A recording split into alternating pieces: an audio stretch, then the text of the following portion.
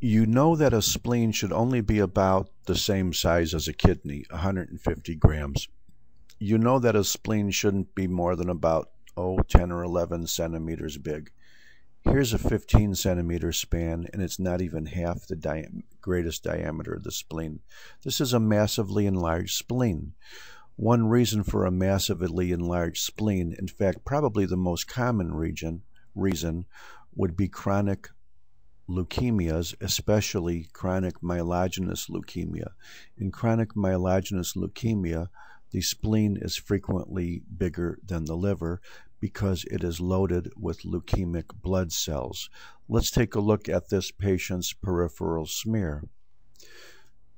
You know that the average white count is about 5 to 10,000, and the average red count is about 5 million. A quick calculation would make you believe that therefore there should be 500 to 1,000 times as many red cells as you see white cells. You could see in here a good fraction of the total cells are white cells. So this is a massively enlarged white cell count, perhaps 50, 80, 100,000, perhaps 10 times what a white count should normally be. Notice that the chief cell is in the granulocytic series, and they are not predominantly blasts. Yes, there may be some blasts, but most of these cells are metamyelocytes, myelocytes, and band neutrophils. If you look, you could probably find a certain percentage of blasts, but they are not the predominant cell.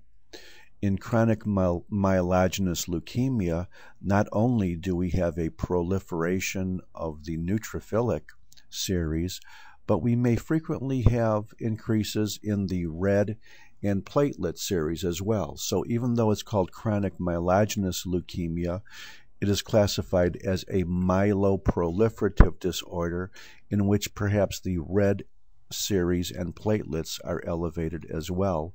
In addition, you may very easily see increases in eosinophils as well, like you see here and here. Here's some eosinophilic granules in here. And also there are, and here's an eosinophil, also there are increases in basophils. So chronic myelogenous leukemia is a true myeloproliferative disorder. Let's take another quick little peek here and see if we could find some increases in basophils too. Yep, here we have an increase in a basophil. Thank you very much.